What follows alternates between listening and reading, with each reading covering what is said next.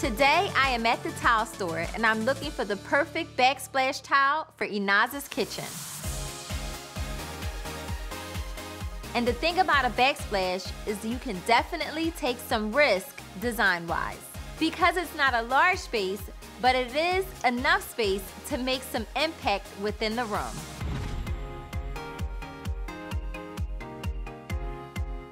This looks good. Hey, how are you? How are you, Mo? I'm good. So, I need some assistance. Perfect, I'll help you. I found these two so far. Okay.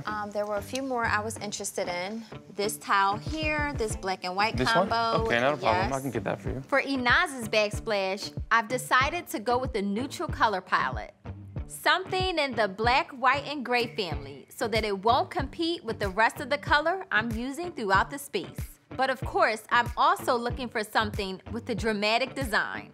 Something that draws people in and also has a huge impact. So, I'll get my measurements and stuff, and I'll get that stuff over to you so we can get stuff ordered. Perfect.